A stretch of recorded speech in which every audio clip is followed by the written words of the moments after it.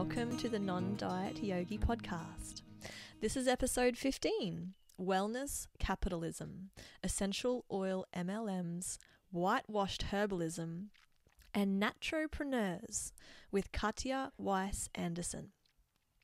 Each month, I invite you to dive deep with me to explore and dismantle the world of #Big Wellness, where spirituality, holistic health, diet culture, white supremacy, and toxic female entrepreneurship collide in a dizzying spectacle of celery juice and a bigger collection of doTERRA essential oils than you could ever possibly need.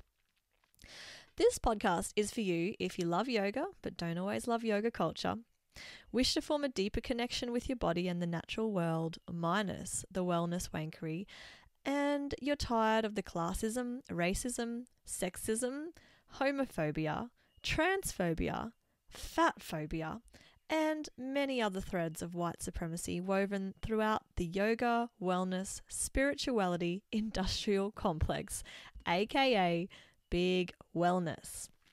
I'm your host, Casey Conroy, non-diet dietitian, naturopath in training, and yoga teacher. So last episode was a solo episode about yoga capitalism and the many ways white supremacy shows up in yoga spaces. In this episode, we continue exploring capitalism in its indiscriminately elderberry syrup guzzling, essential oil dowsed form, wellness capitalism. Now, if you're already feeling a little bit triggered by my having a go at essential oils twice in the first 2 minutes of this episode, warning, there's more of that to come. And if you find that inflammatory, then you may want to listen to a different podcast. Or, and this is my hope, you may instead decide to sit with that discomfort, get curious about where it's coming from, and lean in to this conversation. Because Katya, the guest I spoke with for this episode, is a fellow holistic health practitioner and, by her own definition, not ex-woo. Neither of us are out to tear the holistic wellness world to shreds because we live and work in this world, and I personally wouldn't have it any other way. And we're both, I think, just a little bit tired. I can only speak for myself, but I get the sense that Katya may feel this way too, that we're both tired of the BS that we deal with every day in the sphere of holistic health and the harm that wellness capitalism in particular does.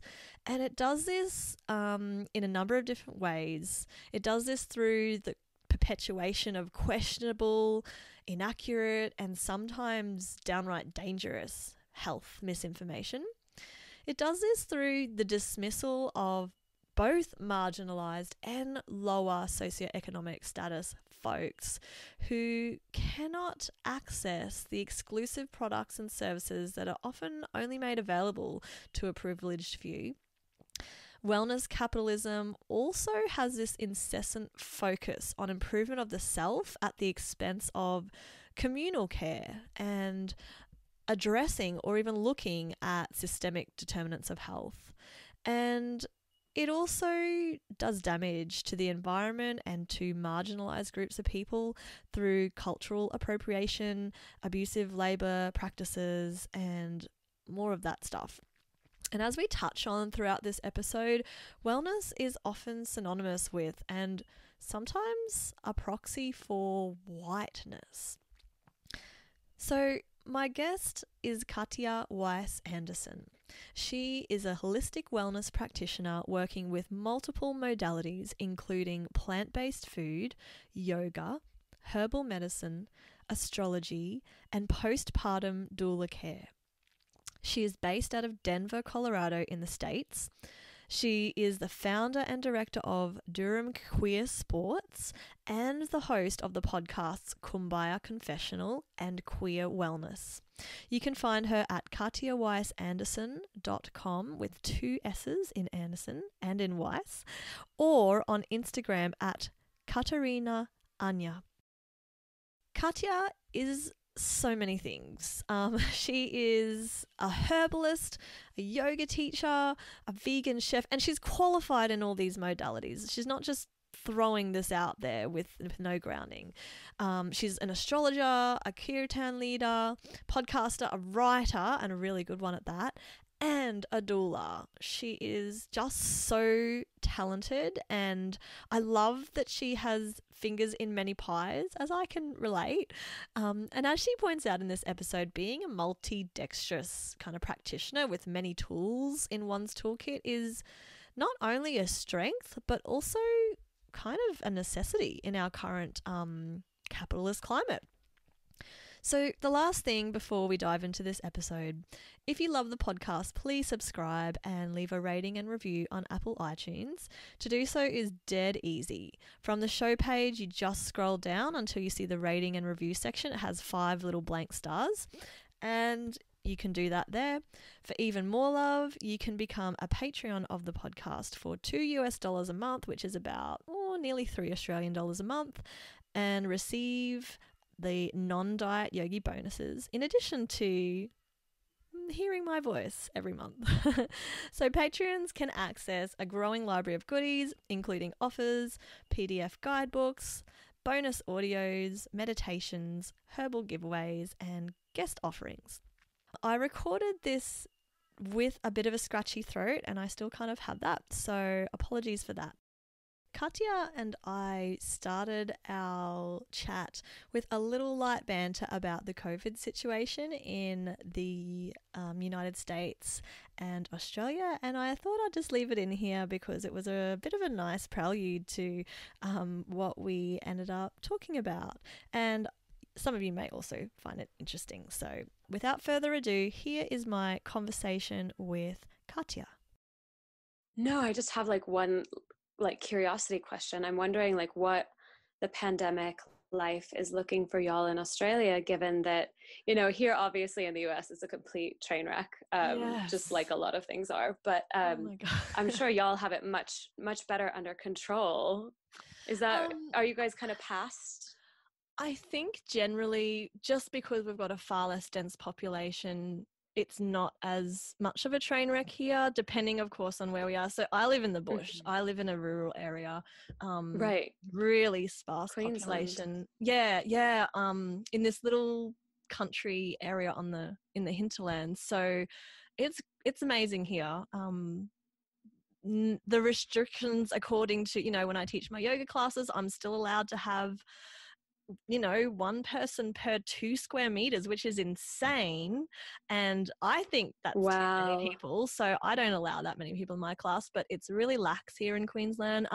In Melbourne, it's different. They're in stage 4 lockdown because there's been a second outbreak there. So yeah, really feeling for those folks because a lot of them, they're stuck in their apartments and stuff. So it really varies just depending on where you are.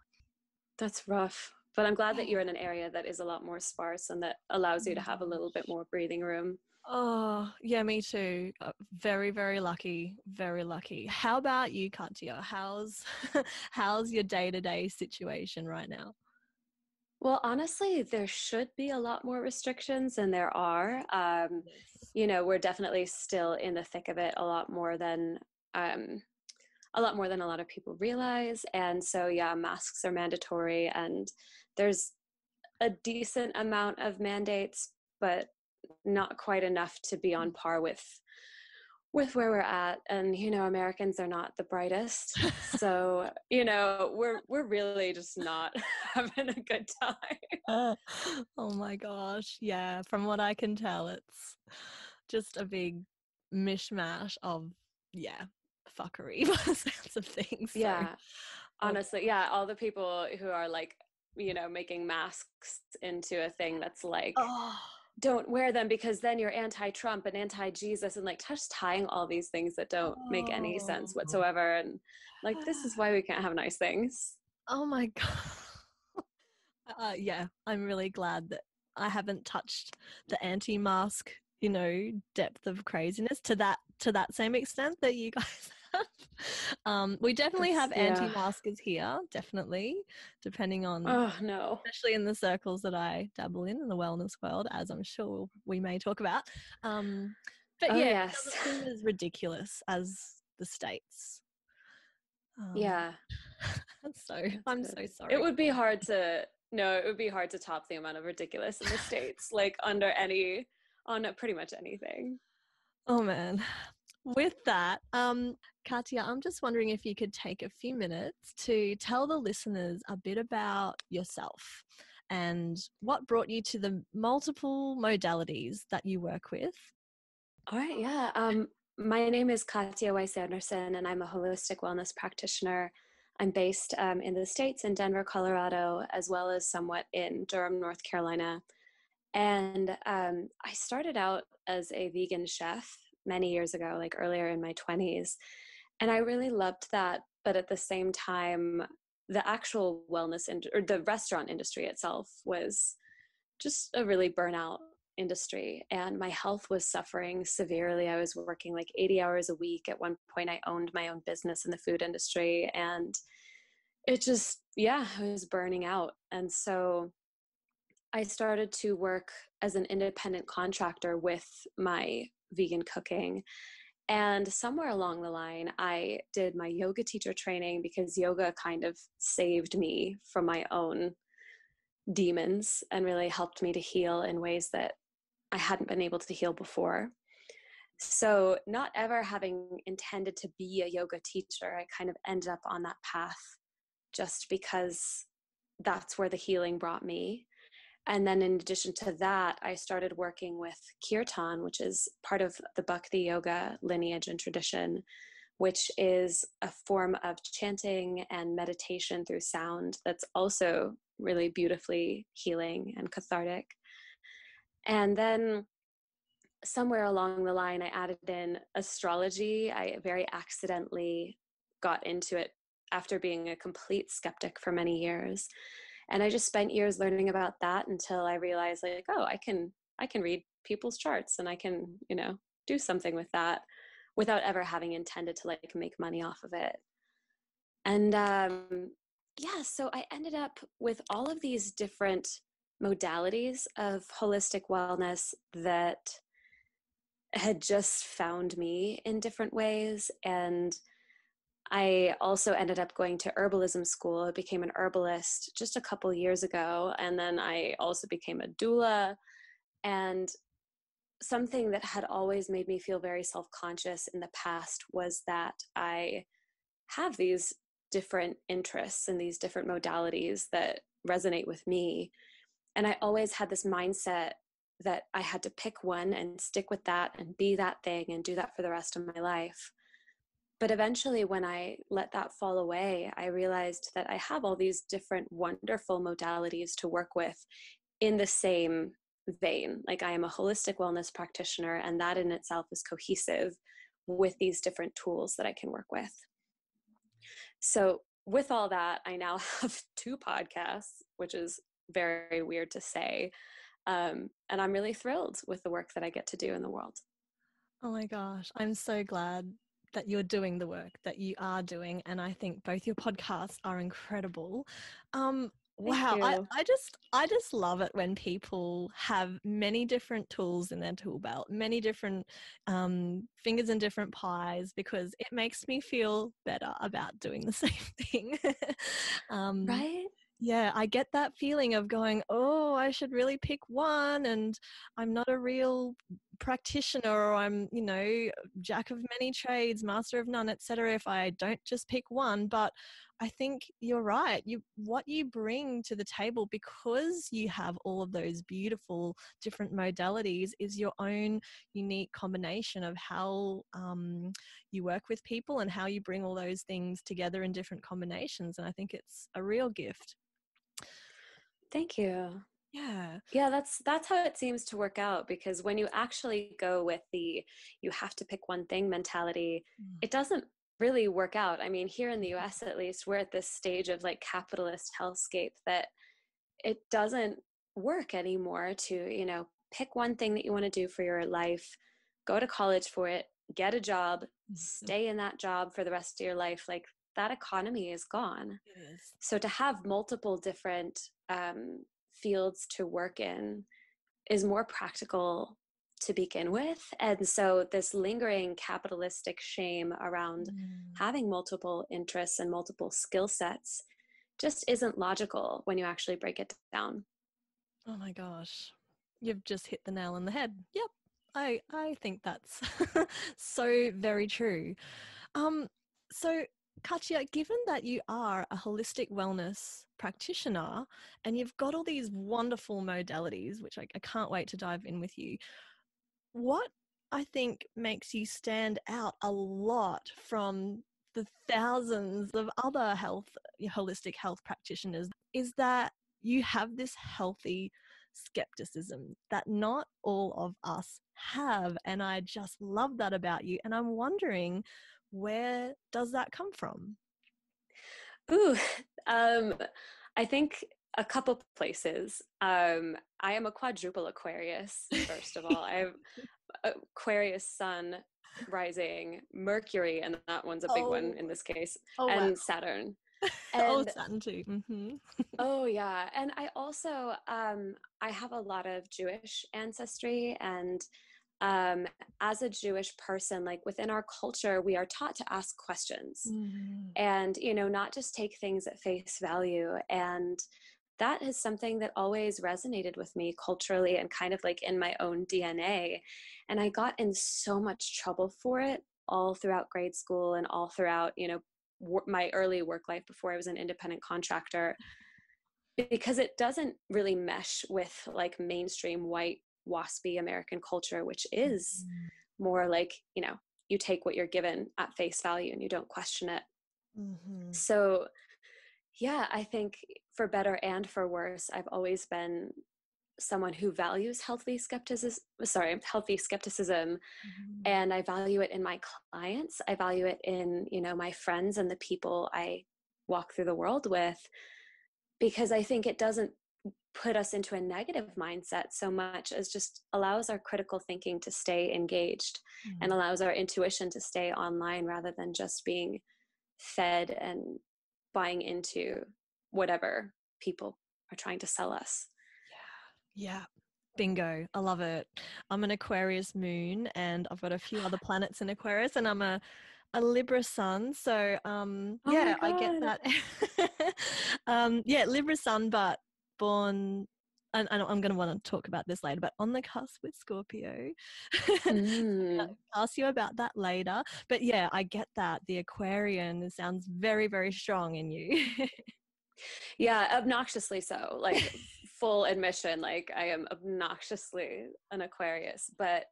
And yeah, again, I've gotten in trouble for it, and a lot of people have not liked that about me, and it's something that I've tried to like get rid of in myself. But now that I embrace it, I do feel like it's become such a strength in my personal and professional life, and I have no shame about it anymore. That is wonderful. Katya, in your podcast and in your writing, which I've been fully checking out in the last few days, oh my God, and loving it, you've been writing for quite some time. But in your work, you speak about such a wonderful and wide range of topics, ranging from astrology and full moon readings to relationships and sexuality, and of course, holistic health topics like herbalism. So just starting very broadly and speaking to, I guess, just a sliver of your skill set right now, what do you believe are the benefits of holistic wellness practices such as herbal medicine or, whole food based cooking that, as you are very familiar with? What are the benefits of this stuff to people, and why has it exploded in popularity, especially in light of COVID?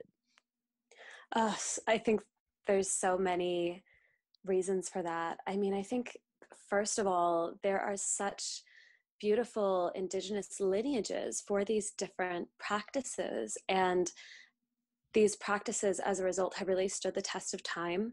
Like Ayurveda, for example, has been around since at least 4,000 to 5,000 years ago, starting in India.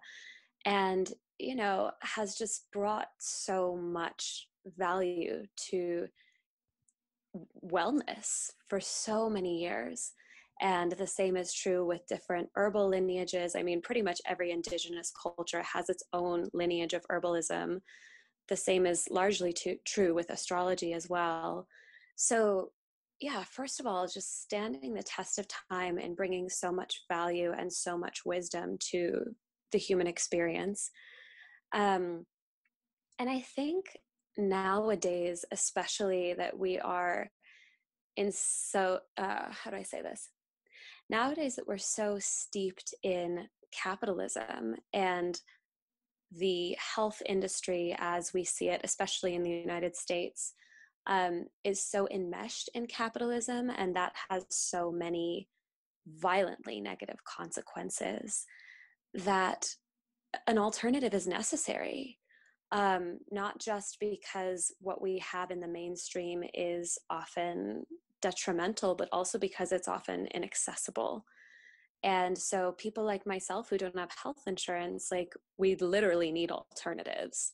So, when I'm able to use plants that grow in my backyard to help me to avoid a huge medical bill, that's huge. It helps people survive poverty. It helps people survive disability. It helps people access wellness that they wouldn't be able to access otherwise. And that is radical.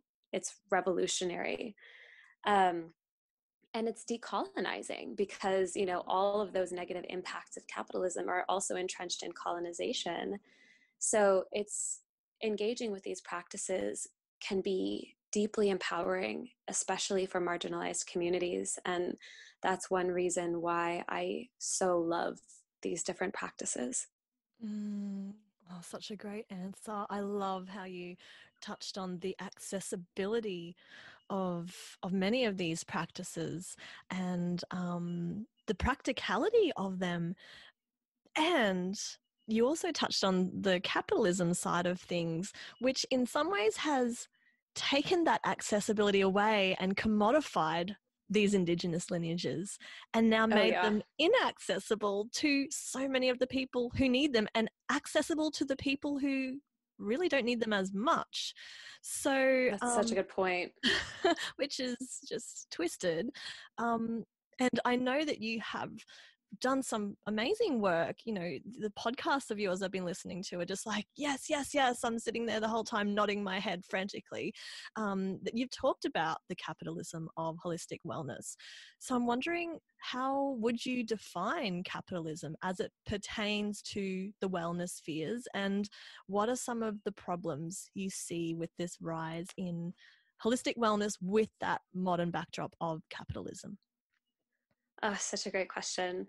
I think as it pertains to wellness work, capitalism is when we commodify these wellness practices as products and we exploit them and we engage with them in a profit-driven way rather than an actual, people and wellness-driven way.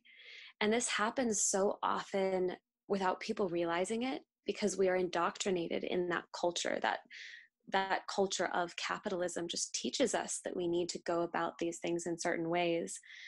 So it's true, the result of that is that these practices like yoga or, kirtan and so many things are colonized and they're whitewashed and they're weaponized against the cultures that originated them and the people that originated them. And they become inaccessible and they become really harmful.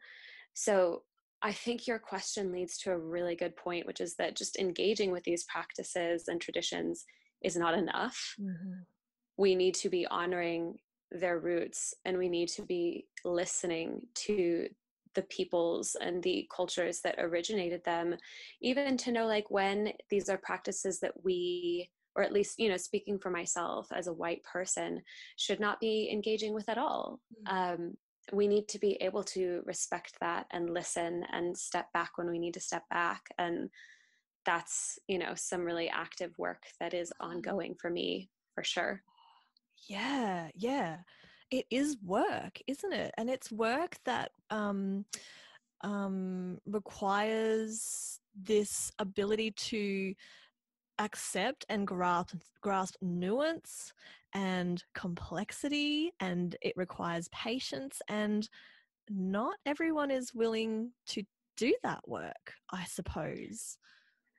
Yeah, I mean, and capitalism and the culture of it makes it so hard. And I'm not sorry to like be talking about capitalism all the time, but it does come down to so much because, you know, one of the big reasons why we have a hard time accepting nuance and complexity and engaging with that is because capitalism is incompatible with those things.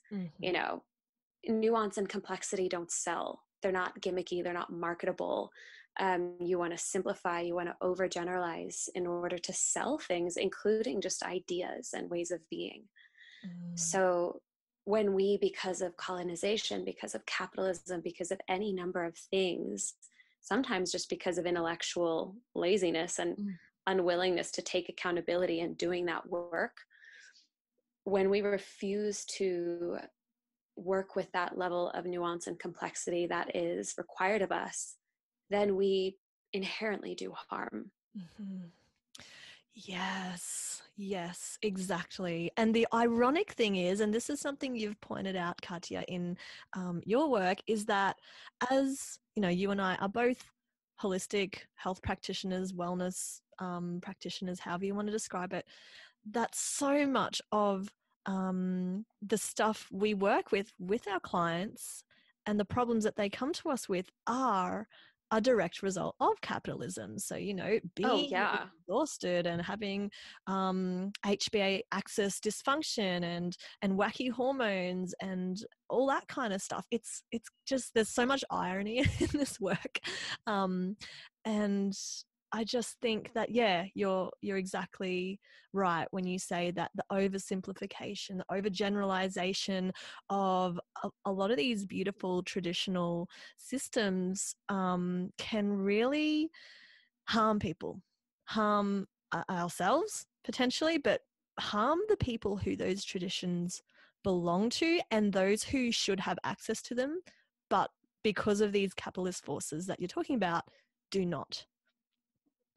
Yeah, there's a lot of greed at play, and it makes all the difference, because then suddenly, you know, the people who have been using, you know, working with a certain plant like white sage, for example, for thousands of years, or at least hundreds of years, are not even able to access that plant anymore because it's over harvested and sold at urban outfitters to white people who don't even know how to and are not even able to engage with the tradition in which that plant spirit is used.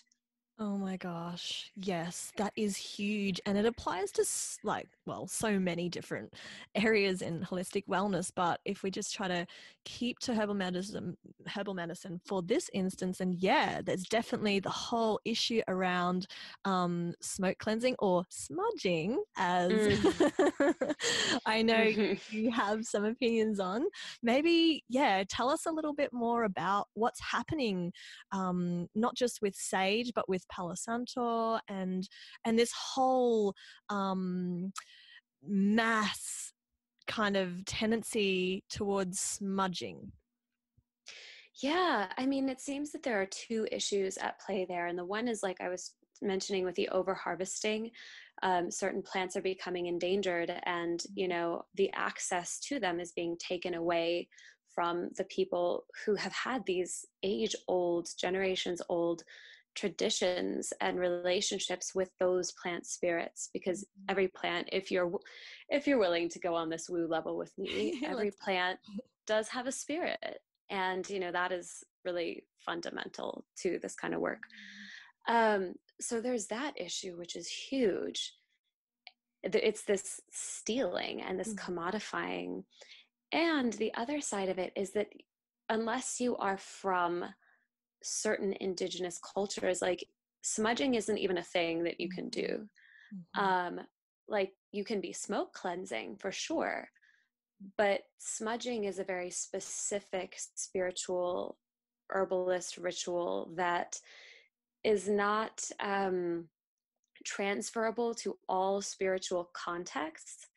And so, to appropriate even the word smudging is something that, I didn't have an opinion about and didn't have thoughts or feelings about, but I kept hearing from so many Indigenous people here in the US that, stop saying smudging. That's not what you're doing. You can be smoke cleansing, but like smudging is something else, and you have to understand that.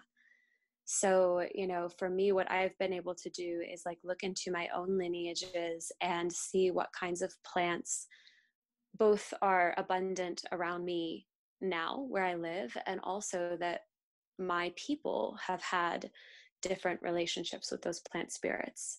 And when I smoke cleanse, I can then use those herbs.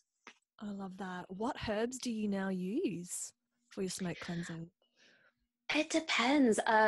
Rosemary is a big one. Bay leaves are a big one. I used to use mugwort a lot, but now I'm not sure if that one is having if there are ethics issues around that one. So I've mostly been doing rosemary and bay leaves. Yeah. Oh gosh. Speaking of mugwort, I love mugwort. I feel like I've spent probably the last couple of years developing my relationship with mugwort, and it's connected to my lineage, my Chinese lineage, and it grows everywhere in this place where I'm living, and I'm now growing it in my garden. So I love using mugwort for my smoke cleansing.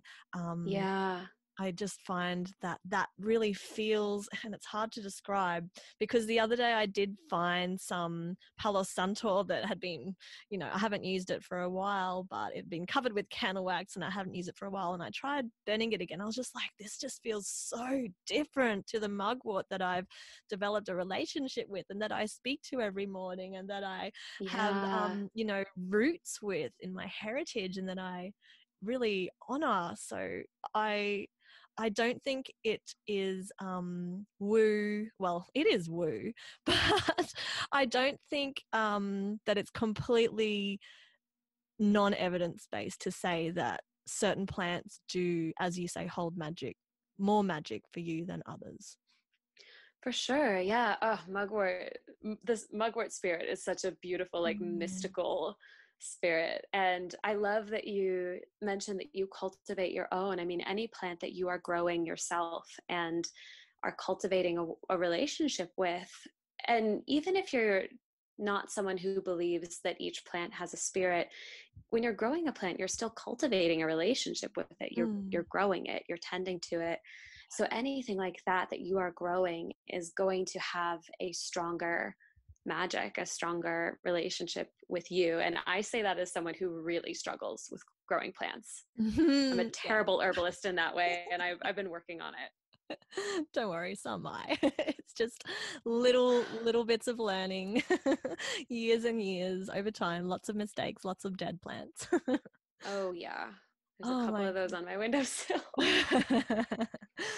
Oh, okay. So, gosh, I love that we just jumped straight into smoke cleansing and all that kind of stuff. And that, talking about developing relationships with plants, that has brought me straight to thinking about essential oils, because they are, here we go, they are just used en masse in our current wellness climate. And when we're talking about, developing a relationship with the spirit of a plant, or even cultivating a plant, getting to know what it looks like, smells like, what kind of conditions it likes to grow, all this stuff generally is completely not taken into consideration when we're talking about most users of essential oils, and especially MLM essential oils. So I'm just wondering, because the other thing that's making me think of this stuff is because throughout the whole COVID situation, some MLM companies and reps have, before I had my Facebook account hacked and then deleted, but I really noticed, yeah, another story, another time. I really noticed before that happened that we had reps from doTERRA, from Young Living, using social media to really promote the use of essential oils to, in the worst cases, protect yourself from the coronavirus, or even occasionally cure, which, obviously ridiculous, given that there's currently no vaccine for COVID.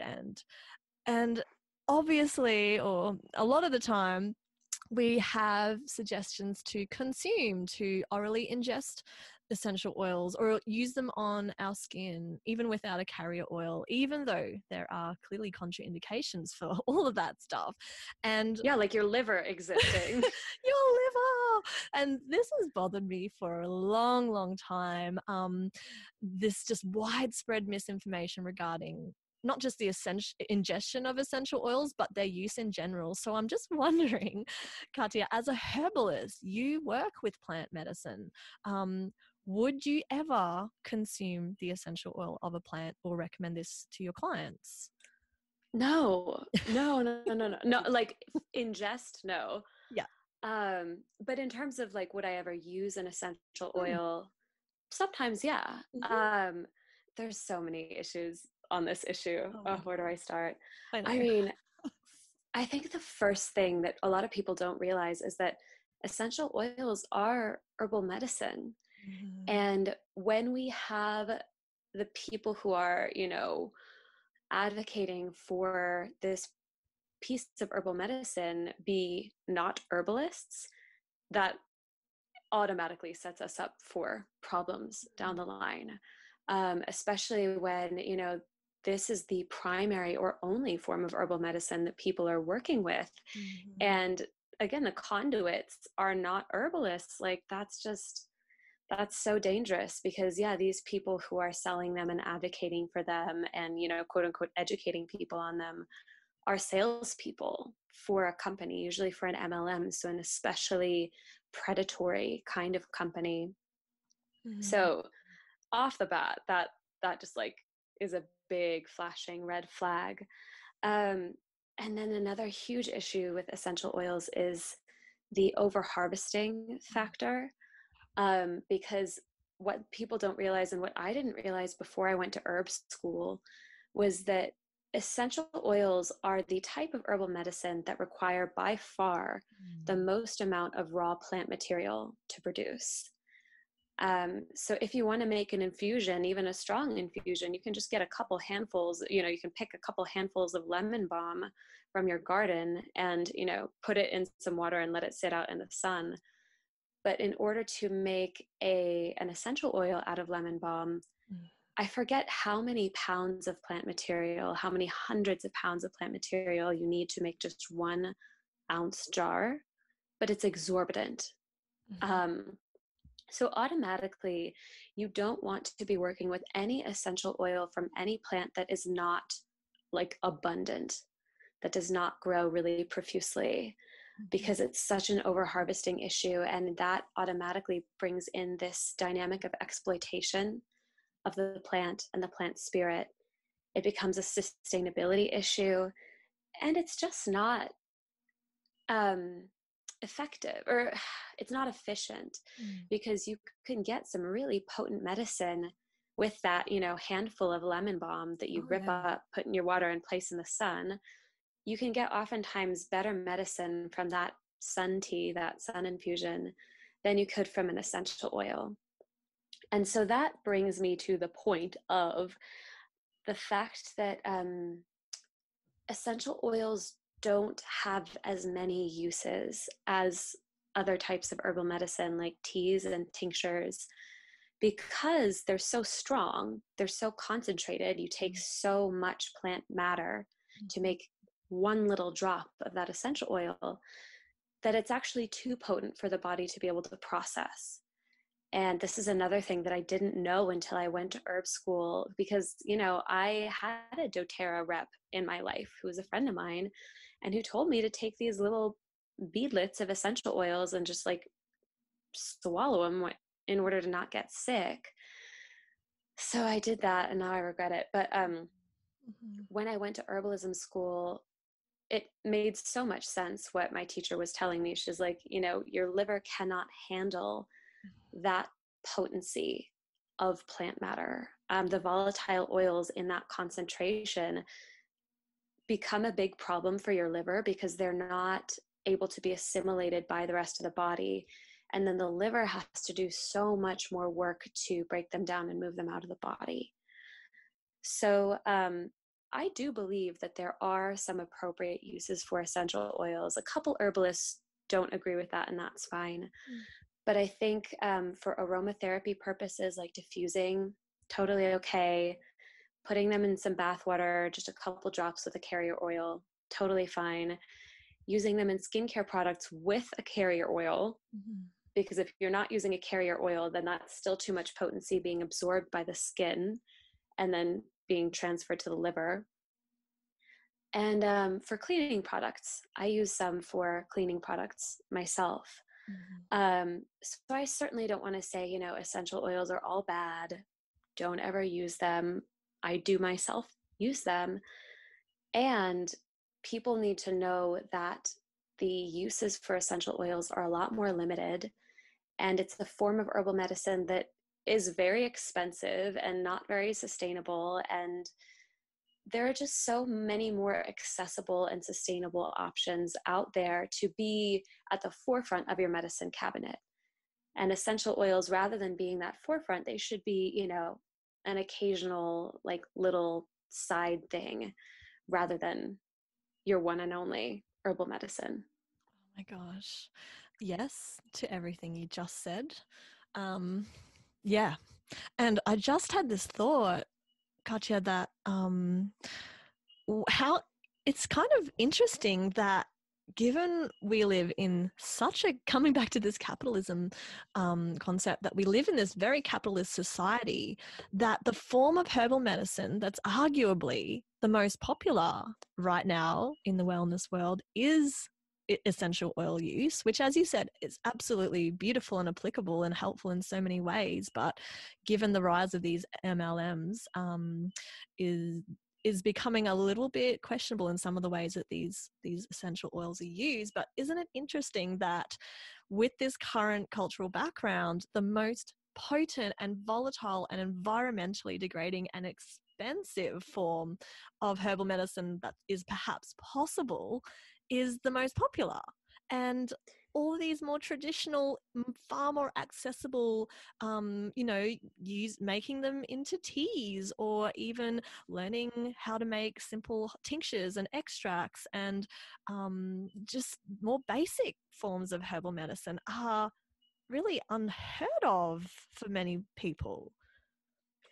Yeah, and and I hate to always bring it back to this, but it's such a clear result of capitalism, because, you know, those simple, accessible, affordable forms of herbal medicine, they are not nearly as profitable, No. not by a long shot. I mean, you can slap a high price tag on essential oils, not just because they are pricey to produce to begin with, but also because people aren't able to make them themselves. Most people, I mean, you can get it still and you can do all that work, but it's labor intensive. Again, it's plant intensive. So people aren't going to be able to access them without buying them through that company. So the company knows that and can slap a higher price tag on it, especially in the case of MLMs, where you have to pay for that pyramid structure. You have to pay for the downline effect, which, you know, these are, again, very predatory structures of corporations, and 99% of people who get involved with MLMs lose money in the long run. So it's just, you know, exploitation kind of at every turn. And I highly recommend for people to engage with plant medicine in ways that are going to be more beneficial to them, to the plants, to, you know, people and the earth. And it's so much simpler, and it's a win-win for everybody to prioritize other forms of herbal medicine. Totally. I 100% agree. And I think that the misinformation spread by I think a lot of these companies obviously has contributed to the popularity of this form of herbal medicine. I mean, there's so many people who've told me or asked me like, but essential oils, they contain the essence of the plant, right? Kind of, in other words, saying, well, we don't need any other herbal preparations because this is it. This is the Oh spirit my of the plant. This is God. the essence of the plant, which is flat out wrong. As you said, essential oils do not contain all the concentrated goodness of a plant. I've had friends tell me, like friends in health professions tell me that they just add a few drops of lemon essential oil in their water every day to get their vitamin C. And it's Oh like, no. babe, no. Oh, No, you're yeah. getting the volatile oil. You're not getting the vitamins, the minerals, the resins, flavonoids, all these other constituents of the plant. You are getting one constituent, and it may or may not be easily metabolizable by your liver, by your body. So, Yeah, it's just not in any concentration, like at any point, even a drop in your water, like that is not going to serve your liver. And it comes back also to this more is better mentality, like, which is also, I hate to say it, capitalist mentality of, more is better. And that's fueled by greed. Yep. But in reality, that's not always the case with plant medicine. I mean, sometimes higher potency and higher concentrations, like in an infusion or a tincture, can be what you need. Mm-hmm. And other times, like if you're working with flower essences, for example, which is a type of spirit medicine and emotional medicine, that is something where you want a higher dilution and a lower potency. So it's very case specific. And again, that comes back to this nuance and complexity. It's not always more is better. And working with an herbalist who's like trained, like you can figure that out. But it's especially mind-boggling and sad when it comes to COVID, because obviously this is a global pandemic that has killed many, many people. And bad medical advice is so deadly right now. Our livers do not need to be overloaded with more stuff. Like that's the last thing any of us need in terms of setting up a healthy, natural defense mechanism. And, whether you're working with Western medicine or not, which I personally am not blatantly against Western medicine. But even if you are, you want to set yourself up for success. And the way to do that is not to terrorize your liver with those high potency volatile oils. Oh my gosh. Absolutely. So well said. Yes. Um, I feel like, I don't know whether this is intent. Well, I kind of can guess it's probably intentional by these MLMs who share their version of information about this form of herbal medicine. But I have noticed, I don't know if you have, but I've noticed that when you say this stuff, I'm probably going to get some backlash. I'm just releasing this podcast episode. When you suggest that essential oils aren't the be all or and end all, or suggest that ingesting them isn't always the greatest idea ever, some people get so angry and defensive. And I guess that's maybe what you're talking about when you're saying bringing nuance and seeing things not just in layers of black and white. That is work. That requires labor. And when people have invested in something, whether that they're now a rep for doTERRA or whatever, or they're trying to make money out of that and they've bought a shitload of stock, when people have invested in that and you've got someone then saying, hey, there might be some bullshit to this whole idea of ingesting shitloads of essential oils all the time. Some people get really angry, and I've had some pretty full-on backlash from saying this stuff. Have you noticed that or experienced that in any way? Oh God, yeah. Oh, absolutely. And I think that comes down a lot to the fact that with MLMs, whether essential oil MLMs or diet industry MLMs, what have you, there's a lot of cult-like mentality and cult-like indoctrination. That's a huge part of the picture of how MLMs function. And I'm not the best person to like lay all that out and explain it. I highly recommend the podcast, The Dream. There's just a lot of really great exposés of what MLMs are and how they work and how cult-like they can be, or really how cult-like they are pretty invariably in order to function. So yeah, when you have that level of indoctrination around a product and a brand or what have you, then you create this deep emotional attachment and clinging to it. So if someone challenges that, the defensiveness is so much higher. The stakes feel so much higher because it's this deeper ideology that's being challenged. And oftentimes it's also your financial livelihood that's being challenged. So yeah, it's such a thing that I run into all the time, that people get so defensive about when anytime someone questions MLMs in general or their particular MLM, because it's just, that's hearsay, that's blasphemy. And it almost hits people, or it does hit people on that like religious level. Yeah, you're right when you say that that there's serious cult mentality with many of these MLMs. Oh my gosh, yeah, thank you for recommending The Dream. That is such an epic podcast. And I think a theme that's running, throughout what we're talking about today is this idea that just because something is natural doesn't mean it's safe. And then, of course, there's a whole capitalist side of things, but this theme seems to run throughout not only the essential oil debacle, but there's many other contentious issues in the holistic wellness sphere.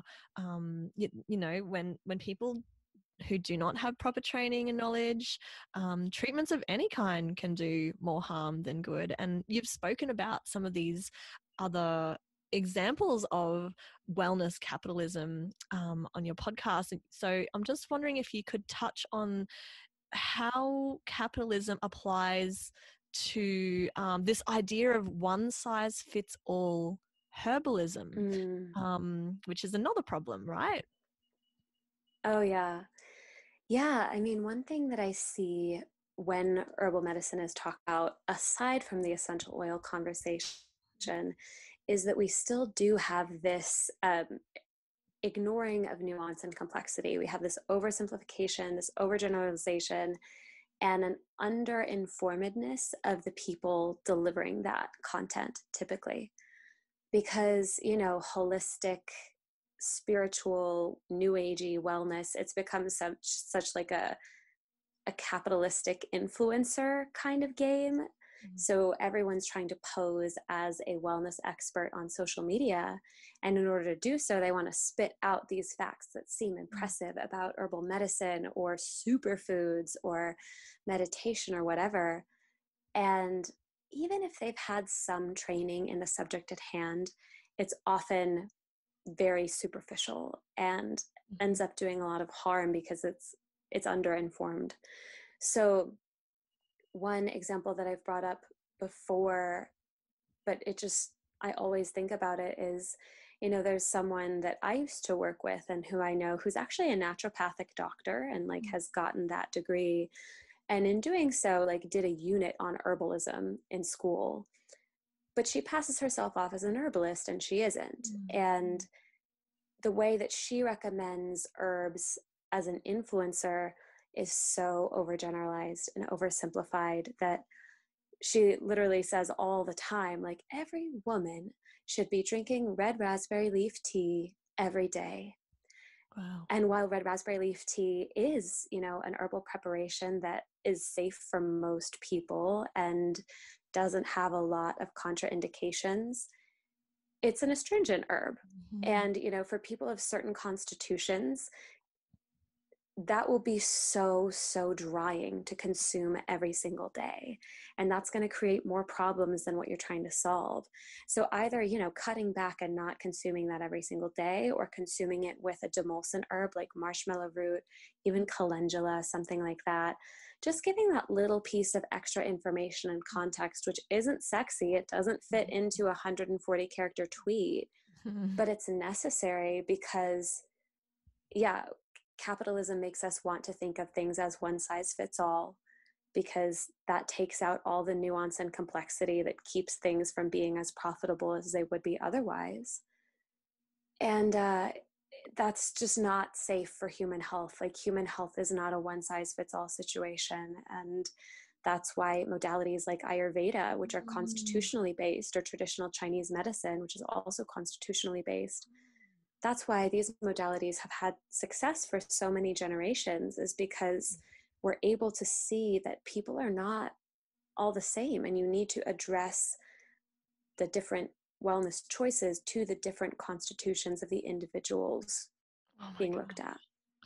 Yeah, individualization. It's so unsexy, but so necessary and so incongruent with the whole capitalist model. Yeah, as you were saying that, gosh, telling all women to have red raspberry leaf tea, that doesn't sound right at all. I'm just thinking, like, what if someone has a Vata predominance, or what if they're already, Yes. really dry already, and you're going to just desiccate them even more.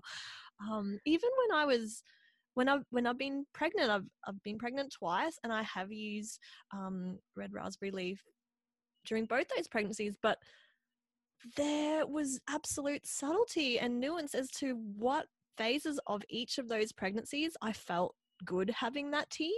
Some the first trimester of my pregnancy with my second baby, I didn't touch it because it just did not feel right for whatever reason.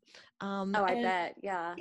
And I know, sense. yeah, it totally makes sense. But to say everyone, all women should be having this, like, well, that is exclusionary in so many ways and cancels out nuance in so many ways. What about non-binary people? What about women who are pregnant at this stage or this stage? Or what about? This is not taken into consideration, right?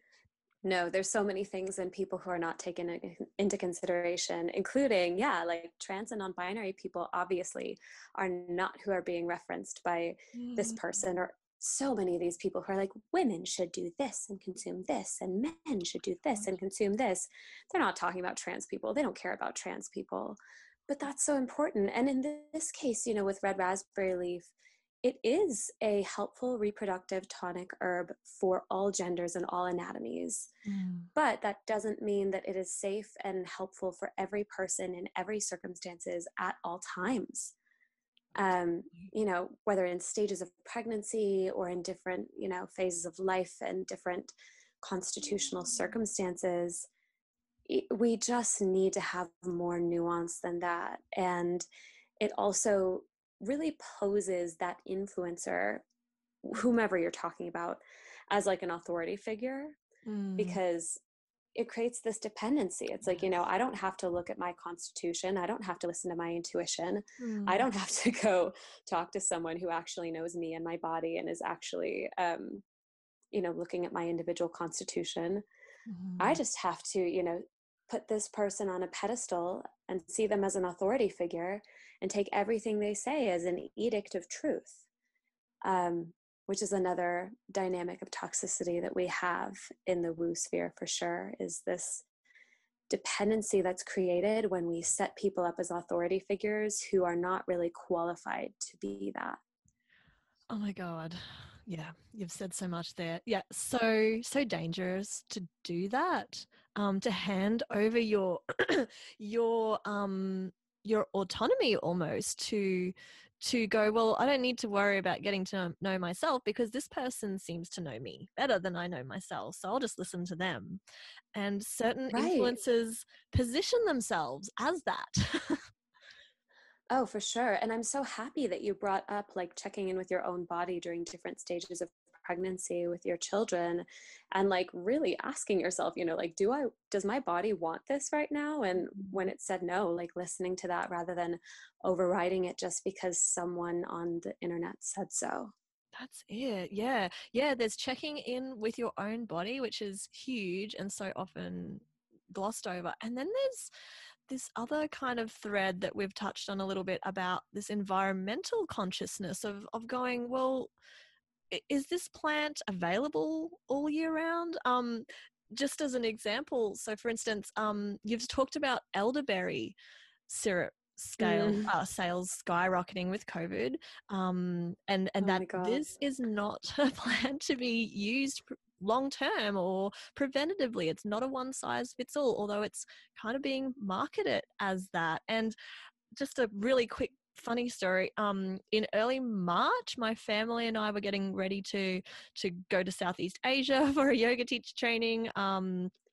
Just worst timing ever. Just as like the whole COVID thing was breaking, we just got back home, before the shit really hit the fan. But the week before we were to leave, I'd started getting the very first signs of a cold, and knowing we were about to travel and, not yet fully cognizant, I don't think, of the full impact of COVID, I decided I'd gather some elderberries from around the place I live, and they were hard to find. Even at that time, I had to ask a neighbor if I could come into her yard and harvest, some of her berries. Luckily, there were some that were ripe.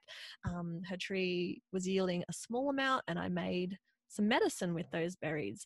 But by the time I came back to Australia and had, finished our 2 weeks of quarantine at home, the harvest, I went back to my neighbor's house and the harvest had well finished. There were no more ripe berries.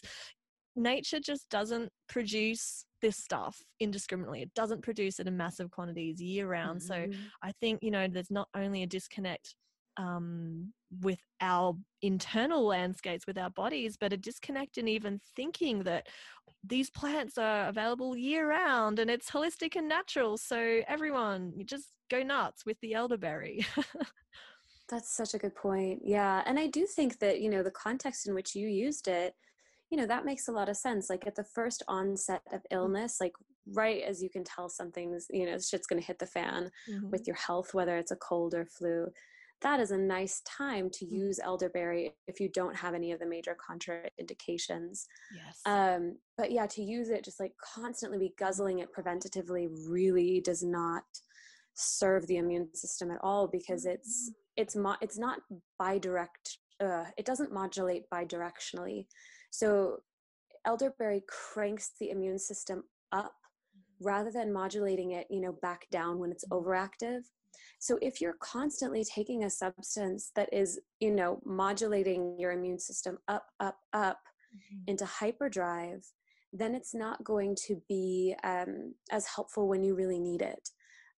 So yeah, that's why taking it in short-term increments, just at the onset of illness, is what you want, because you don't want to constantly be having your immune system at that high resting place.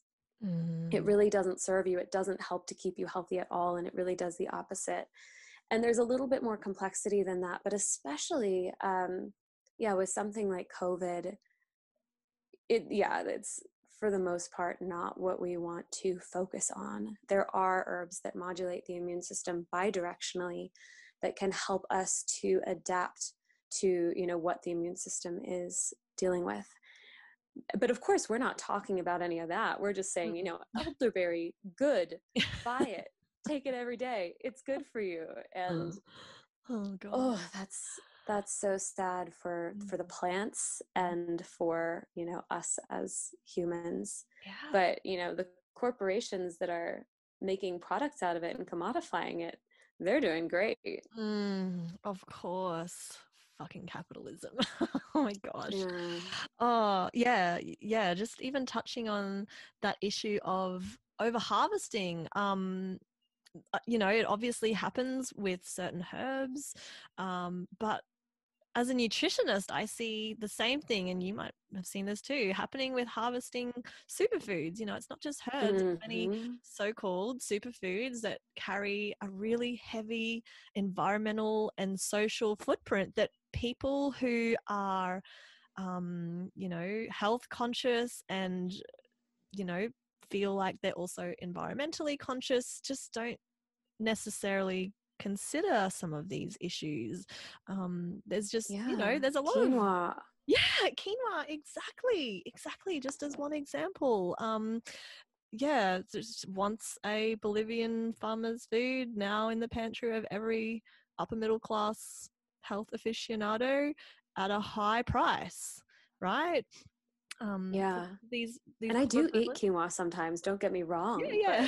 Me too. You know, I'm not trying to push for it to be eaten by myself or others like every day, all the time. Like, we have to be conscious of that impact that a lot of people aren't wanting to be conscious of. Yeah, because it takes research and work and effort and discernment, you know, viveka. It takes this stuff, and who has time for that? Right? Yeah. And like people like want to care to a certain degree, but especially if it doesn't benefit them on a selfish personal level, then it's like, well, I don't really want to care anymore. Never mind. Especially if your ego has already just like made a decision about what's good and what's bad. Oh my God. And this is certainly true in the vegan community. So I've been vegan for almost 10 years now. And I've known so many vegans who say like, well, I'm vegan, so like I'm a moral person. I don't have to even think about ethics in any other way because I'm vegan and that checks the box. And, you know, everything I eat is cruelty free because I'm vegan. And like, nah, honey, do you know about like the slave labor that was used to produce your vegan coffee or chocolate bar and things like that? And obviously, like, we're not trying to strive for moral purity because that's not possible here, but we can be conscious of the impacts that our choices have and be willing to look at that even when our egos don't want to, when our egos want to say, I am good because I am vegan or I am doing this or that, but there is more complexity to that. Oh my gosh, yes. I have been that vegan. I was that vegan.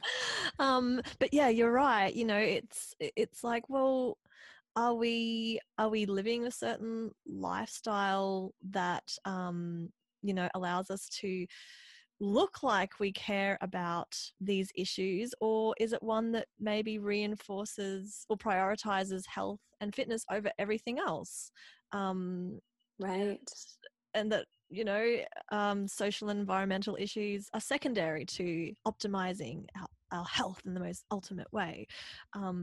But yeah, there's nuance, of course, to this as well, and there's no perfection in this.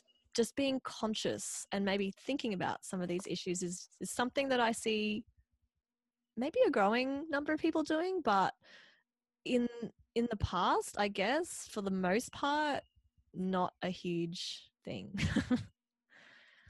Yeah. I mean, thankfully, awareness is spreading through, you know, all the resources that we have at our fingertips. Like when I went vegan 10 years ago, I didn't think about the environmental or social impacts or human rights impacts of the chocolate that I was eating. But now, like, you know, there's this cool Instagram account called the Food Empowerment Project, and they have a whole list where they've done extensive research into which companies use slave labor and which do not. And it's so helpful. So, you know, there's all sorts of resources like this that make it doable to put in that little bit of work and effort and awareness so that it can then be sustained through our choices as best we can. Yep. Beautifully said. I'm going to change gears slightly, still sticking with this kind of theme of wellness capitalism, because there's just so much to talk about with this. But I'm wondering what your opinion is on this, Katya. So I don't know if you've noticed, but one new kind of trendy mashup term that it actually makes me cringe really hard is Naturopreneur. Have you heard of this? Have you heard of that word in the States? I think actually only today, I had an interview with someone else earlier, and I think only today did I hear that word for the first time. And I was like, wait, what? Twice in one day. Lucky you. Yeah, well, it's as you've probably now figured out, it's this combination of naturopath, or possibly insert other holistic health practitioner here, and entrepreneur. And it just makes me remember that wellness capitalism isn't just this global nebulous force that kind of just sweeps us all helplessly into this gaping abyss. It extends to individual practitioners themselves. And Yeah. some of my most respected teachers and colleagues describe themselves as Naturopreneurs, and it doesn't it doesn't mean they all take a cutthroat business over everything kind of approach to their work or whatever. The market, at least in Australia, is really oversaturated with new graduate naturopaths, many of which end up leaving the profession. At the school I'm undertaking my naturopath degree with at the moment, they used to have a Western herbal medicine degree, but that has been totally ditched now because everyone wants to be a naturopath. It's Interesting. seen as it encompasses what was covered in that herbalism degree, but it's seen as better for whatever reason. And the attrition rate is also just so high with many of these graduate naturopaths. So I guess I can see why some business savvy won't hurt and could really help make your business sustainable as a new grad naturopath. And, connecting and collaborating with other practitioners is all great, even though the word Naturopreneur still creeps me right out. But I think you said in one of your podcasts that there are some naturopaths who take, and like this person you used to work for, by the sounds of it, who take a very reductionist capitalist approach to their work to the point of detriment, where they're saying stuff like every woman should take raspberry leaf regularly or whatever. And for these people, it just really seems to come down to the dollar and maximizing sales. And it can even extend to mentoring other naturopaths on how to maximize their passive online income. And oh my God, because that's such a thing. Like, everyone now is trying to be a coach of wellness coaches, or like a coach for a naturopath, like a business coach for people who do this work. So yeah, that's a whole thing. Sorry, I interrupted you though. Oh my gosh, yes. And the thing that I've noticed is that, many of these coaches even, the ones who seem to be really successful and running massive multi-day seminars and courses with hundreds of participants are those with a really big personality. They've got a lot of charisma, or maybe they just look like a fitness model, but when I've spoken to many of my lecturers who maybe taught some of these people at college, they're not necessarily the most skilled, most client-centered, most experienced, most talented practitioners. Yeah, no surprise. Yeah, but they've got heaps of drive and motivation, and a lot of that comes from reading Tony Robbins books or whatever, Oh God, going to his fucking seminars, and Jesus Christ. it's scary. It's actually scary when we look at the most successful, some of the most successful naturopaths, at least from what I can see here in Australia. A lot of them follow big name motivational, capitalism giants like Tony Robbins. And that is because that content teaches you how to be manipulative in ways that are profitable. You just have to sacrifice your ethics in order to do so, and you don't know that's what you're doing because you're told that it's not what you're doing, but it's absolutely what you're doing. So like when I hear this term naturopreneur, it's funny because like the two root words, like naturopath and entrepreneur, neither of those categories of people are inherently bad. No. There's nothing inherently wrong with being a naturopath or an entrepreneur. There are great naturopaths and great entrepreneurs, and of course there are really shitty and manipulative ones as well. But yeah, when we talk about business savvy and the role that it plays, is that obviously having some business savvy in whatever we're doing is helpful, as long as we are engaging it with ethics. And we have to have some critical thinking in order to do so. We have to employ some skepticism in order to do so, because when we are taught business savvy in ways that involve so much exploitation, manipulation, etc., versus authenticity and transparency and integrity, then obviously we're gonna be shitty and unethical entrepreneurs, even if it's making us successful, and even if no one is calling us out on it, because it's what everyone's doing. But yeah, what I noticed is that, you know, these big name Naturopreneurs or whatever are oftentimes people who, yeah, not only got in with really effective but shady and manipulative business practices, but also are typically people who kind of got in the game early. It's almost like how MLMs work, in the way that in order to be one of the people who makes a lot of money, you have to be within the first wave or second wave of people who got in the door and started, you know, doing the work and trying to build a business and a following with it. You know, in MLMs, like, anyone who gets in the door after those first or second waves, like, forget about it, you're going to lose money. And the same is kind of true here, because it's a game of saturation. And now that at least, you know, a lot of these markets are really saturated here in the United States, you see people even with a ton of drive, and even people who are engaging in pretty manipulative or exploitative practices, a lot of them still aren't necessarily making money or like getting to that top tier. True. because of when they got in the game. That's such a good point. It's such a good point.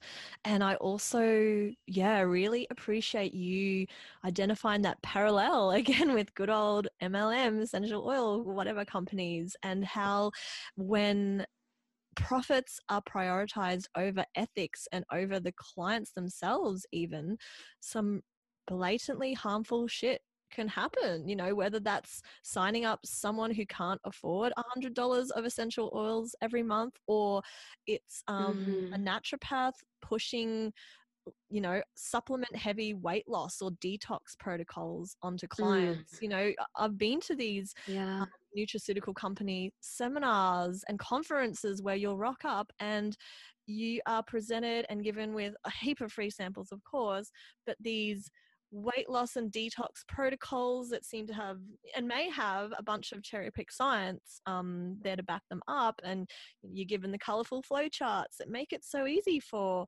practitioners to, in air quotes, individualize stuff to people by putting them on the detox industry.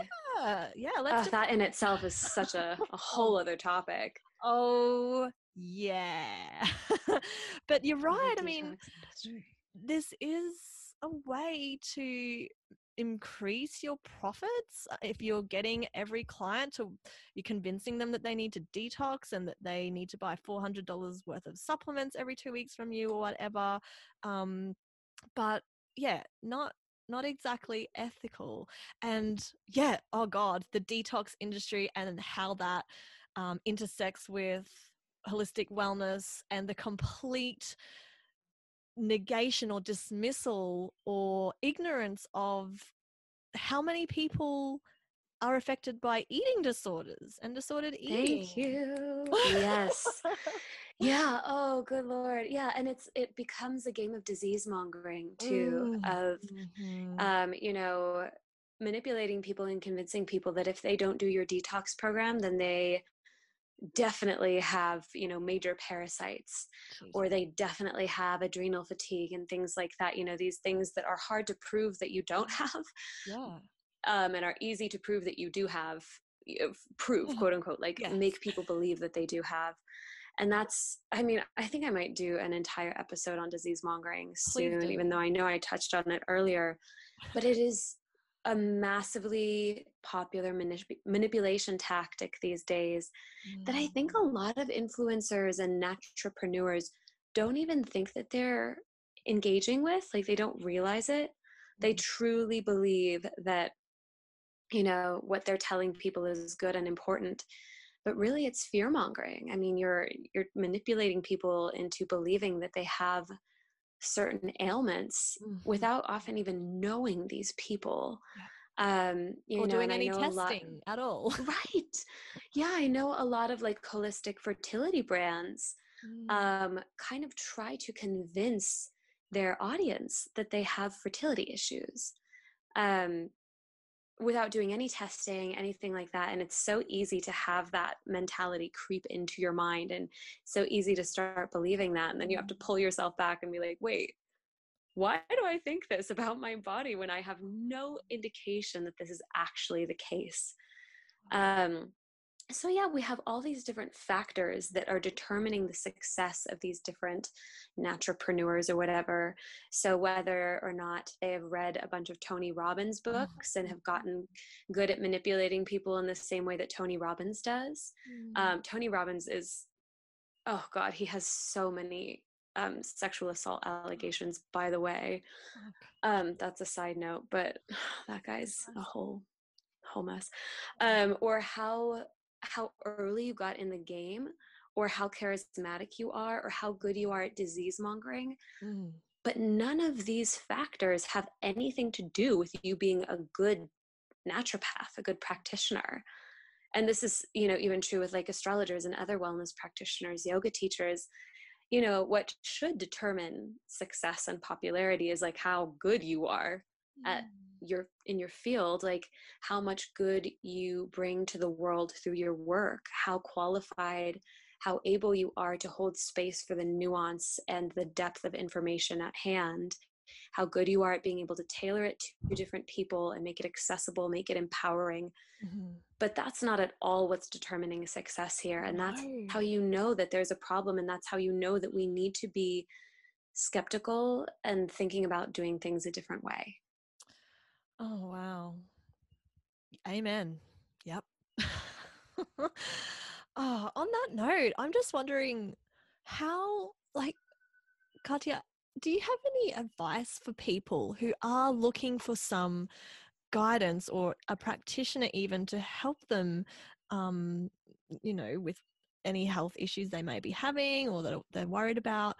Any way that they can discern and select someone to help them who's actually going to not do harm, who's not going to amplify maybe some pre-existing orthorexia, which of course so many of us have, Yes. to not like worsen this healthism. How can people know whether, and I mean, I'm kind of wondering myself, I don't know what the answer is, but do you have any ideas on how people can select someone who's actually going to take the time to individualize stuff to them and to not worsen maybe a pre-existing eating disorder or disordered eating? Oh, that's such a good question. Oh, that's such a because good I want to know the question. answer too. Yeah. I mean, I know some practices, some, you know, groups of practitioners that have policies around things like, you know, they don't do weigh-ins. They don't, you know, they have really explicit policies that keep their practitioners accountable for not engaging with any sort of fat phobia or body shaming or promoting orthorexia and things like that. Just thinking about one particular practice back in Durham, North Carolina, where I lived for a while, there's this place called Mosaic Comprehensive Care, which has some practitioners who are more Western medicine, I think, and some who are more holistic. But so there are practices out there like that, which I think is wonderful. And then there are practitioners who individually state their policies like that. And so whether specifically searching for that, or even asking practitioners one-on-one, like, hey, what are your thoughts on this? Like, how do you as a practitioner work with not shaming your clients and not promoting any sort of internalized fat phobia or eating disordered behavior? And you'll know, like, if they get uncomfortable with that, or if they get defensive with that, then they're not your practitioner, probably. I think that in any case, like, using your intuition is a powerful tool, because it will tell you really important information. Like, if your intuition inherently feels uncomfortable with a practitioner, like, you don't have to know why. You can just trust that that's not the choice for you. And likewise, like, if the practitioner really presents the nuance and the depth of complexity and information at hand, if they take the time to really get to know you and to respect you rather than shame you, rather than pushing any sort of brand or product or prescriptive approach onto you, but if they really get to take the time to find the nuance and the complexity of who you are and what your needs are, and meet that with a nuanced and complex approach that is respectful of you and respectful of any cultures that practices may be drawn from, and respect for any plants that you might be working with, etc. I think that can help point you in the right direction. And the last thing I'll say about it is that, if you start working with someone and it starts going into a direction that you don't feel comfortable with, don't feel bad discontinuing your care and seeking out someone else. Like, it's just not worth it to be working with someone who's ultimately going to either be harmful to you or just not really be helpful to you. Thank you. Yeah, perfect. So, Katya, we're going to start wrapping things up because I'm conscious of time.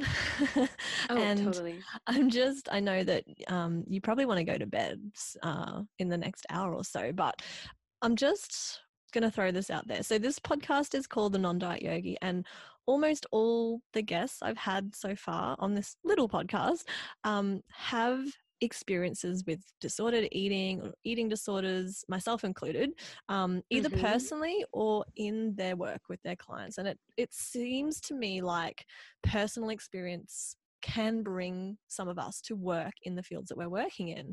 Oh yeah. I recently read an article where you outlined a bit of your own journey with disordered eating, and I'm just wondering if you would be comfortable to tell us a bit about that and how you think it influences the work you do today, if at all. Oh, for sure. Yeah, it does in a huge way. I don't think that I've talked about this on Kumbaya Confessional at all, but yeah, I have a very significant history with eating disorders. I spent pretty much my whole adolescence almost dying from anorexia, and then had a really bad relapse in my early 20s. I've struggled with anorexia nervosa, orthorexia, as well as compulsive exercise, which some people categorize as exercise bulimia, some people categorize it as anorexia athletica, whatever you want to call it. It's had a really big role in my life. And when I became a chef, I did that as this really radical act of love in, sort of flipping the script on my relationship with food and on my relationship with my own body to be a relationship of love and nurturance for myself and others. And it wasn't just that easy. I mean, I didn't just decide to become a chef and it healed my eating disorders at all. I had to go to years of therapy, which at times was not financially accessible to me when I needed it. There were definitely times when I needed to go to inpatient therapy and could not access that either. So it certainly wasn't as simple as just becoming a chef and flipping the script on food and body.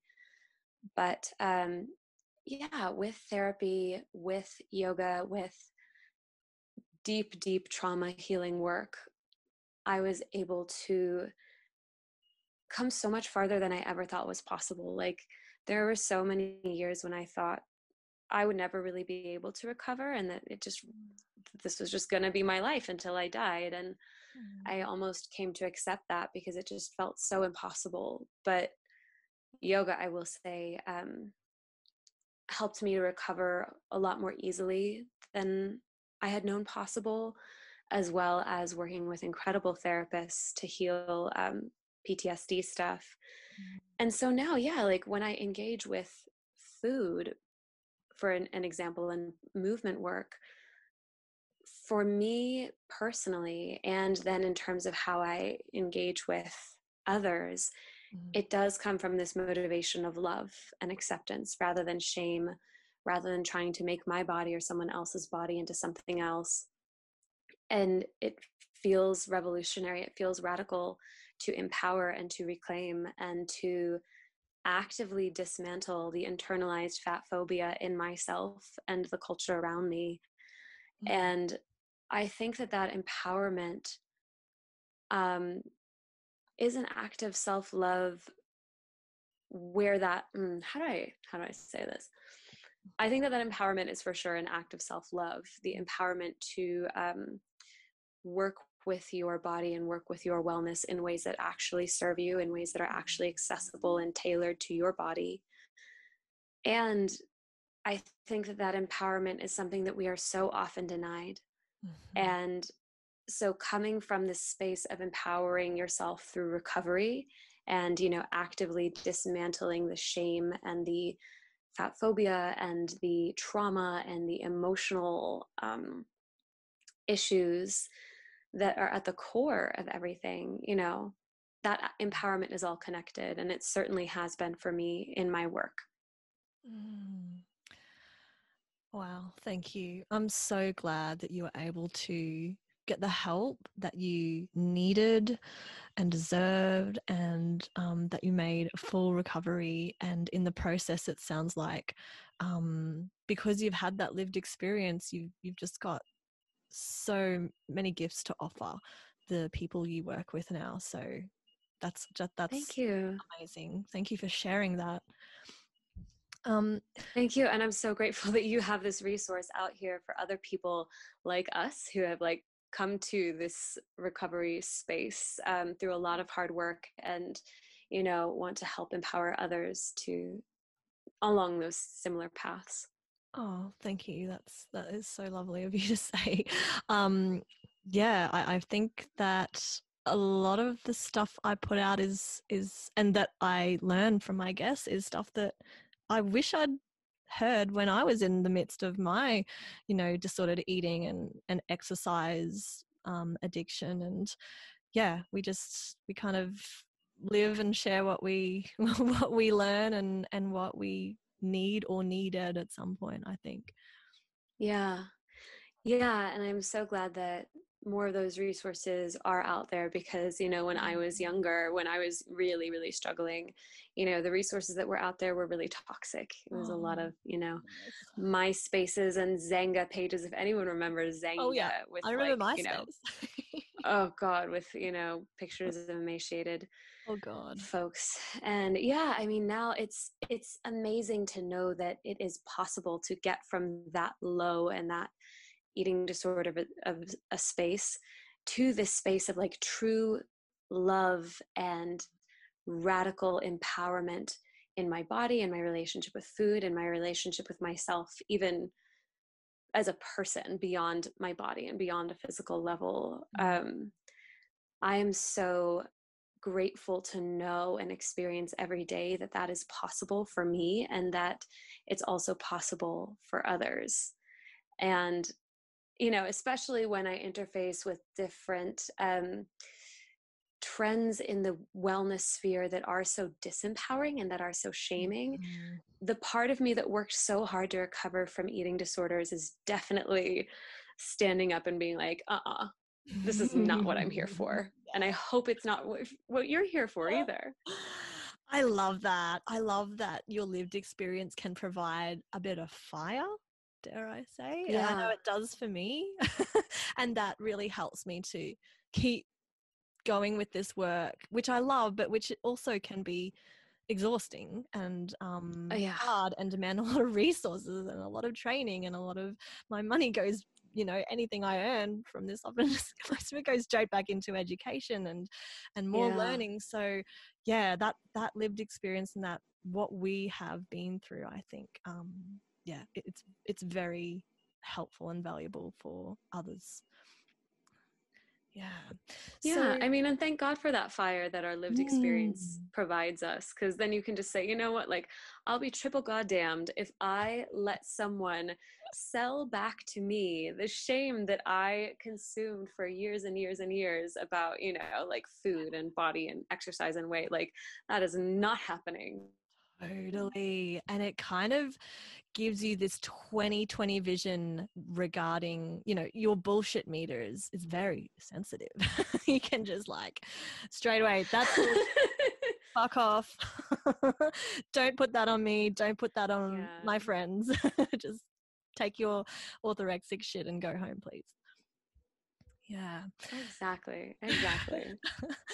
So, I promise, Katya. So this is my last question. I know, like, I'm really pushing it totally with you, but you are an astrologer, so obviously you're into astrology. But I also recently figured out that you're into tarot as well from looking at your social media, which I just love so much. I've been dabbling with tarot for years, but only this year have I started diving more deeply into it. And I think it was a beautiful picture of your laptop open, I think, on your Instagram account, and some tarot card spread doing what looked like a virtual reading for a client. And right at the end of your caption, you wrote, "Cusps aren't real." And I just was wondering if you could just talk a little tiny bit about that, as someone who's I've always been told I was born on the cusp between Libra and Scorpio, so you're a bit of both, blah, blah, blah. So I'm just super curious about that. Yeah, so cusps are like one of the most fascinating pieces of fake news in astrology. Definitely like the most widespread myth in astrology, I think. So the reason why people think that cusps are real is because, if you are born, near the start of another sign, typically you will, or near the end of another sign, typically you will have certain placements, often prominent placements in that sign. And those are a big part of you. Your sun may be fully in Libra, but your Mercury may be in Scorpio, and like that, it is really shapes some things. No way! You just called it. That's me. I knew it. And that's, that is so significant. And, I think it was Chani Nicholas who said that every single degree of every single sign in the zodiac is significant. So even if you are the last degree or the first degree in the sign of Libra, you are still fully Libra. That's still, that degree is still really potently, meaningfully Libra in terms of your sun sign. But obviously your sun sign is not everything. That's only one piece of the picture. So when you take into account all the other different pieces of the picture, you're able to see and make sense of why you identified with, those different characteristics. And I know that, when I was a kid, I was like, well, I don't really identify with Aquarius. I'm a Pisces cusp, so I identify with Pisces. And then growing up and becoming an astrologer, it's like, oh shit, baby Katya, you're a Pisces moon. And children are more evocative of their moon sign than their sun sign typically. So yeah, no wonder when I was a kid, I identified as a Pisces because I was a Pisces moon. And now that I'm a grown-ass adult, my 4 Aquarius placements, including my sun sign, are shining through like no tomorrow. So yeah, just getting to know the full picture, you get a sense of like why things are that way. Wow. Oh my gosh. That makes so much sense. Oh my Isn't it gosh. nuts? Thank you for explaining that to me. Yeah, No you're problem. right. Yeah, I always thought, gosh, I am a bit Scorpio. Maybe that because I'm the cusp. That's why. But I've got a bunch of other planets in Scorpio, so maybe that's why. Yeah, and maybe, I mean, I think your Pluto is probably also in Scorpio, How and the that fuck might did you be, know that? Stop it. well, I'm well, feeling- that's an easy one. Oh my That God. one is very easy because there's like a swath of 9 years where we all have Pluto in Scorpio because it takes so long to orbit. Oh, okay. Yeah, Woo. so that's like a generational thing. That was not Right. impressive, Okay, but I'm just I like, did know whoa. your Mercury was there. Okay. But Pluto might be aspecting, it might have some significant aspects going on with other placements for you that might kind of bring that out a little bit more. So yeah, there's a whole lot of reasons that could be supporting why you identify with different Scorpio traits so much. Yeah, definitely. Yep. Lots of no ones there. But Oh you my have such God. Libra energy too. Like, you have such Libra sun energy. And I think that makes you especially good at doing the work that you do. Oh, that makes me happy for some reason, Katya. Thank you. Thank you No for saying problem. that. Yeah. Wow, I'm so impressed. I think I need to get a reading with you. Anyway, this has definitely gone over an hour, so I'm going to wrap this up, Katya. Maybe just in finishing, could you let listeners know if there's anything else that you want to let folks know about and where people can find you? For sure. Yeah. So the podcast that I have running now is called Kumbaya Confessional. And it's kind of an expose into a lot of these things, like what we're talking about in the woo sphere from. It's so good. Thank you. I'm very proud of it. And then my other podcast, which I am on a break from right now as I'm hosting Kumbaya Confessional, is called Queer Wellness. That is also, just up there. You can find both of them on Spotify, iTunes, whatever platform you like. And then my website is katyaweiss-andersson.com. My Instagram is at KATARINAANYA, which is probably not the best Instagram handle, but it's my first and middle name. Maybe in another life I'll choose one that's easier to spell, but that's where to find me. And anyone who wants an astrology reading or anything like that can just hit up any of those places. Amazing. Thank you so much, Katya. I feel so much better after wringing some of that dirty laundry out with you, especially around the MLM stuff. So yeah, thank you. Yeah. Thank you for sharing your wisdom in such a gentle but really brave and open way. The bravery that comes through in your podcast, I find it very inspiring. And thank you so much, Casey. Oh, my absolute pleasure. It's an honor to be here. Such an honor. Yeah, and I look forward to sharing your work with the folks in my spheres as well. Oh, you rock. Thank you so much. Thank you for being here and for straddling the tricky edges of yoga land and diet culture with me. I hope this podcast encourages you to compassionately and continuously question the ways that contemporary yoga is unfolding and interacting with other big forces in the world, to develop a discerning mind and open heart, and to skillfully dodge the diet BS that often comes along with studio culture. Like you, I'm eager to keep learning and sharing, and I put all relevant links in the show notes. You can find my blog, online nutrition counselling services, and lots more at funkyforest.com.au. While you're there, make sure to download my free ebook, A Modern Yogi's BS-Free Guide to Wellbeing. It's a light-hearted, easy read with my top 6 tips on dodging diet culture crap in the yoga world, whilst creating sustainable and balanced health from the inside out. If you love the podcast, please consider supporting my work at patreon.com/non-dietyogi. There are some pretty rad rewards there, such as exclusive content, discount codes, giveaways, and the ability to chat with me. As more episodes roll out, I'll be adding even more fun bonuses, such as my non-diet yogi cookbook and mini courses. You can access most of the goodies at the lowest level, which is just $2 US a month, or around $2.90 Australian dollars. Like most mamas, I'm ridiculously busy parenting, working, studying, and all the rest. I've recorded a bunch of episodes, and some of these have required 5 separate takes just to get a whole episode done, as I need to wake up before my little ones to do it, and they get up very early. So I'm crossing my fingers that the Patreon will give me the financial capacity to keep doing this. Another way to support is to head over to iTunes and subscribe and review the podcast. That would be so awesome. Thank you. The in and outro song is Evening Glow by John Anderson. Thank you so much for being here. Until next time.